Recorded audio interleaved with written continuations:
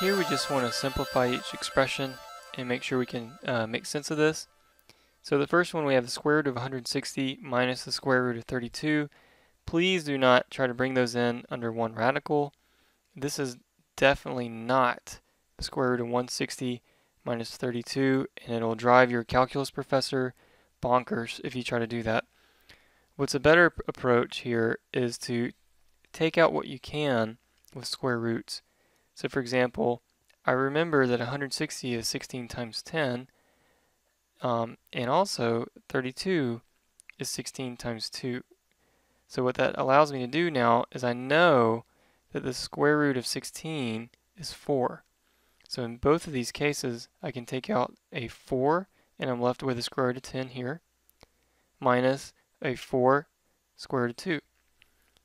From there, it just depends on what your professor wants, but you may want to factor out the 4. Whatever you do, you cannot say that this is 4 times the square root of 8. Okay, again, that will make some very important people very angry. Alright, now for the second expression, so here either one of these would be correct. For your second expression, we have some options on how we're going to approach this. And so you have some choices. You have a lot of negative roots, and you have some fraction roots, or I'm sorry, exponents. So I think what I would do is, instead of having this big fraction, let's get everything together on one line. What I mean by that is, here I'm going to have 5a to the 5 halves power, and I'm going to bring this a into the numerator, and I can do that, remember, by making it a negative exponent. That's a to the negative cube power.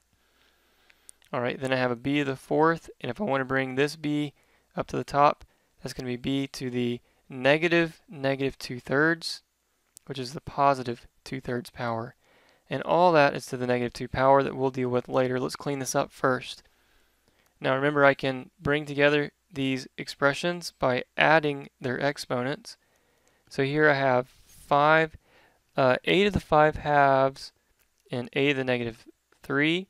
That's going to be, let's do some scratch work here, 5 halves plus a negative 3. That's 5 halves plus a negative 6 halves, right? We've got to get a common denominator. So I get a to the negative 1/2 there. The second group, I have 4 and 2/3. So you make your 4 something over 3. What is that? 12 over 3 plus 2 over 3. I get b to the 14/3, and this is all to the negative 2 power. Okay, so now I'm going to apply the negative 2. I'm going to square everything and take the reciprocal of that. So I'm going to have 1 over all this stuff squared. So that's going to be 1 over 5 squared, which is 25.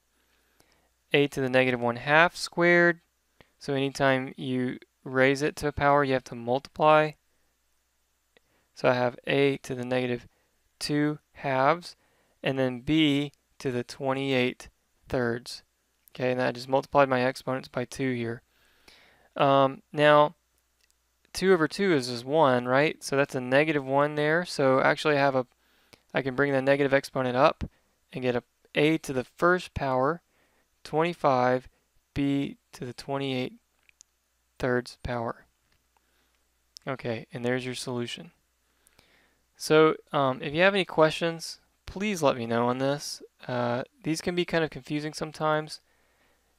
So you need to get in the practice of just taking it a step at a time. There's a tendency for calculus students to rush because you have a lot to do. Please don't rush through these, because you'll make some terrible mistakes if you do. Alright, again, let me know if you have any questions, and thanks for watching.